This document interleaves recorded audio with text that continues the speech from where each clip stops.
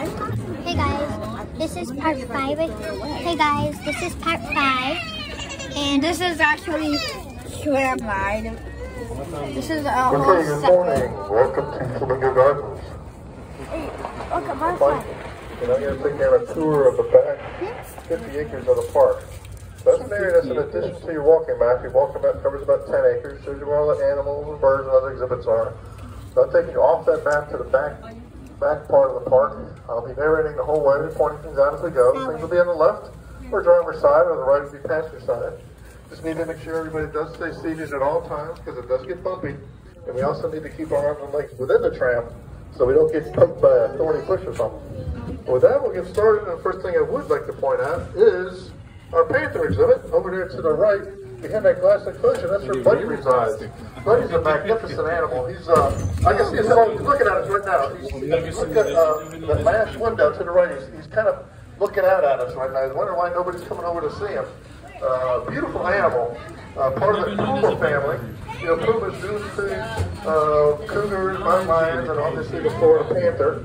They're all big brown cats. There's no such thing actually as a black panther. I was going to ask you about that. Black panthers is a nickname for like a black leopard or a black jaguar. Remember, those two animals have black spots on. I see it. One of the spots go a little crazy, and the whole animal will turn black. But that doesn't happen with the pumas, and obviously the Everglades Florida panther. They're all brown, beautiful animals. That's nasty.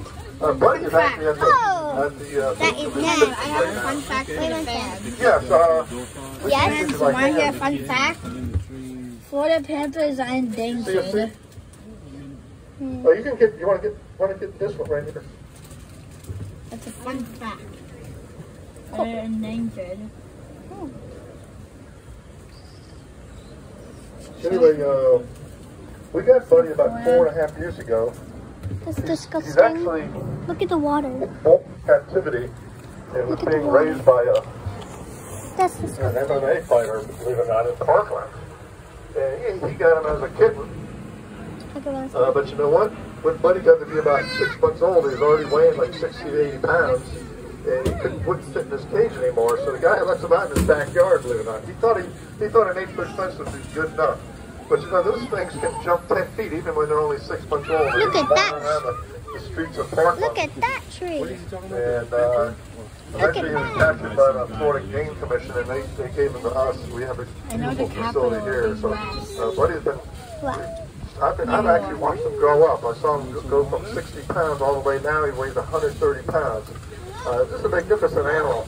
And it's amazing how athletic these cats are. You know, most cats are super athletic. But just to give you an example, Buddy can actually run 50 miles an hour for short distances. Now think about how fast that is. A racehorse goes 25 miles an hour. So that means Buddy could run the Kentucky Derby in 1 minute, where those horses take them a whole 2 minutes to run the Derby. And you know what else? They're powerful animals too. From a crotch, they can actually leap 10 feet high, and of course that's how he escaped. But he can also leap 25 feet across, so they're excellent hunters. And in fact, Buddy hunts in there. Everybody wonders what he does, but he catches lizards, he catches those iguanas when they come in there. Every once in a while, birds will come in there and catch those. He'll even eat those bumpo toads, believe it or not. I saw him do that a couple weekends ago.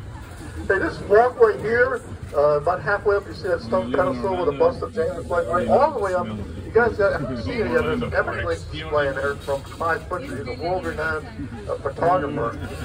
Excellent little exhibit in there. Now, Jane and Floyd Wright, they're the ones that are credited with founding Flamingo Gardens. You know, they came here, they actually bought hundreds of acres all around here. They planted citrus, and they did sell some of those plots with the citrus on there. They're really quite successful. They used to sell a lot of fruit out of Port Everglades, and also selling it off of this property, which they call Flamingo Groves. Now, this home you see here is called the Ray Home, and it actually wasn't their primary residence. It was more of their weekend retreat. Place to stick the mother-in-law when she got annoying. But it is registered with the state now as a museum, so do check that out. Now, when Floyd was here, he did like to travel in horticulture. He planted things from all over the world. He actually partnered with the U.S. Department of Agriculture to grow here from around the world. Look at this big tree in the back here. That's a unique tree. That's part of the ficus family. Notice that's a banyan tree. That's a single tree right there, but it's got multiple trunks. You see what it does? It drops down those aerial roots. Actually is one. That is one tree. They hit the ground, and then form big trunks to support the tree as it expands outward. That big thing is one tree? It looks like it's just walking outward. It gets wider and wider. So it's a tree that gets taller. Doesn't get taller and taller. It gets wider and wider. In fact, some people wonder how wide can it actually get. Well, those things, you know, it's kind of hard to kill something like that with that many trunks. They can live hundreds of years. In fact, in India, that's actually their national tree. It's a tree very similar to it. And they have single trees there that cover several acres. They're hundreds of years old. So it's a pretty remarkable tree. Look at this tall tree here. Look at all the fruit still up there. You see those? Those are avocados. Where? One avocados are actually quite tasty, very nutritious. But you know Those what? are avocados. Avocado season. But you know, avocados don't ripen on the tree. You have to pick them when they get to a certain size, and then they're ripen on your kitchen shelf. Is that one an avocado? Is that an avocado tree? No, I don't think so. Oh my God! Declan, look at the peacock on the tree. Now, those are native to South China. It's very popular in Southeast Asia. It's one of the sweetest fruits around. We're coming across the banana tree forest. There's a lot of them here. Guys, we're coming across the banana tree forest. You peel it when it's ripe, and it has a white, fleshy fruit that's actually very sweet and delicious. Where's the This is a banana? banana plantation. We have 7 varieties in here. Oh, is Now, that this is how because of their bananas color? propagate. They're not in the tree family. They're actually in the herb family, believe it or not. See how see that big stalk right there? Look at how it's got another one coming up right behind it. That's how they propagate. They don't propagate by seed. A main stalk only lives to be about 3 or 4 years before it produces fruit and then dies. But here's a number of trees here, a little higher ground here. That's where the hardwood trees like it. Most of these trees here are live oaks, which are native to Florida. So Floyd didn't plant those. Actually, he did plant that one, though. Check out that one with the big fruit. You see the big fruit on that tree there? That's the jackfruit tree. That's native to South India. I think that Now, is. it's got very popular because that fruit is the largest tree-borne fruit of any plant in the world, and it is edible. That's why it's got plant them all around Jamaica, the Caribbean, a lot of tropical areas have the jackfruit, very popular because it's a great food source. That fruit can actually get up to 100 pounds. Just imagine that. Now we usually harvest them here between 20 and 80 pounds. Now you can eat them raw. After you let them ripen, and it gets a little bit sweeter. It kind of tastes like a mild mango. But you know what? The most popular way to eat jackfruit is actually cook it while it's still green before it gets sweet. Because it gets this consistency, a meat-like consistency when it's cooked. And a lot of people add a little barbecue sauce to it and have like a mock pulled pork sandwich. Here's a neat tree on my right on the pasture side. Can you see the orange pods up there, yellow pods? Those are cacao. Cacao, C-A-C-A-O. That's our little chocolate tree right there. Those pods, they start out green, then they turn yellow, and then they turn dark orange. So those are almost ripe right now. Is that What we'll do is when they ripen, fully ripen, we'll split them, and you scoop out It's these black, chocolate? sticky seeds.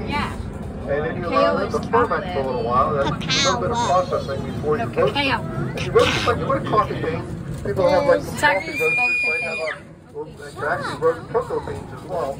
Or cocoa seeds. They call them cocoa beans, but actually cocoa seeds. And then you grind them up, you have cocoa powder. So that's our little chocolate tree right there. So I don't know if everybody realized that you can actually grow chocolate here in South Florida. But here we are. Notice how I went a little bit higher ground here. Now, when the Everglades were here, this would have been an island. In fact, Flamingo Gardens was built on part of a chain of pine islands, as they call them when the Everglades were here, that extended from Pine Island Road all the way west of here, past Long Key Park. And on these islands, that's where the Miccosukis and Seminole would live, the wildlife would congregate, and the hardwood trees would grow. In fact, we planted a lot of hardwoods in here, mostly exotic. We called it a little rainforest, but Irma knocked down most of them. But this tree did survive. From Hawaii, the kukui tree. That's actually the native tree. That's the one on my left, passing by right there. That big tree there. You may find that in the Hawaiian rainforest. The Hawaiians also like to call it the candle nut tree because the fruit it produces is loaded with an oil, and you could squeeze it out and use the oil to light candles. So that's the native state tree of Hawaii. On our left and right here, we have another exotic plant, the Brazilian redcoat with the red flowers here. And I've seen these in hedges throughout South Florida as well. But we do have some native trees here as well. On my right, there's two trees with kind of like a smooth or reddish and peeling bark there. Those are gumbo limbos. You'll see gumbo limbos all throughout Broward County, but typically on usually higher ground. That may have been islands in the Everglades, but we now refer to them as hammocks. You'll hear that term hardwood hammocks. And that's because with the Everglades drained, it doesn't make sense to keep calling these islands.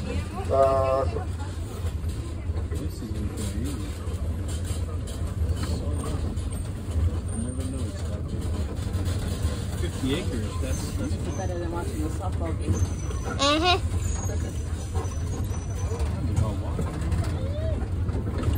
There's a pond.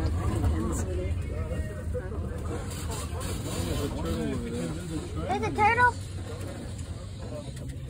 Go jogging there. By the way, guys, on our next adventure, I'm gonna bring a flamingo that I'm gonna get from the gift shop. Look at this. Okay, there's a camera. I go keep my feet. He wants to eat you. Say cheese. Oh my god. You know, half the volume got turned down. Anyway, that's Lucy Goosey there. I don't want to be too loud either. Okay, is that better? Goosey? Mother Goose? Anyway, that's Mother Goose. She's a Chinese goose that was donated to us. And, but now we're on another hammock here. What's different about this one, the other one had a lot of exotic plants on it. This one has all native plants. And that's at the request of Jane Ray. You know, Floyd was going around planting all these exotic things from all over the world. She wanted to preserve one.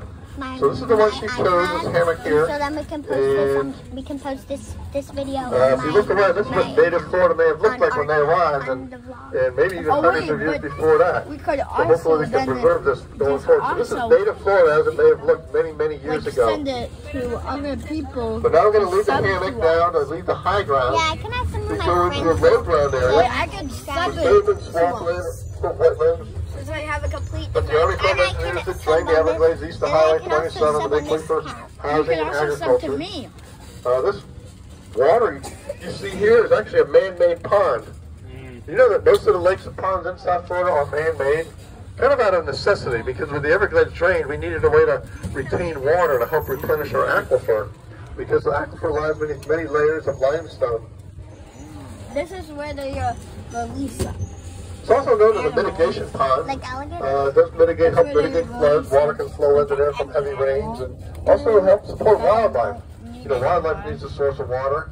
It's loaded with fish, even though it's man-made. It's loaded with fish and turtles, and that attracts fishing birds like anhingas and cormorants and herrings. And then you also have the wading birds like the ducks and the geese. Here's some of those turtles I was mentioning. They like to sun themselves. See, they get a little. If they stay in the water too long, they get a little moss growing on their back there. So they got to get out and try to dry it out and kill that moss and keep their shell nice and shiny and hard. A lot of these birds are taking a little snooze here. They're on the tree. Now you can see there's some trees along there. Most hardwood trees like being on the hammocks, but these are trees that adapted to the lowland area. These trees with the big leaves here are called pond apple because they produce a fruit that looks a lot like an apple, but it's not really edible for humans. But it is nutritious and supports the wildlife. Then you see the cypress too is another tree you see along here. Now there's some native ducks there. See those brown birds right there? Those are native birds. You know the Muscovy duck, the black and white one here, is not native. That's actually, that's a great one. I've never seen that duck before. I wonder what kind of duck that is. Anyway, these brown birds here, Egyptian geese, they're not native. The Muscovy ducks are native in Mexico. And the interesting thing about them is they don't quack. The native ducks do quack. And there's a big white heron in the trees there. They like to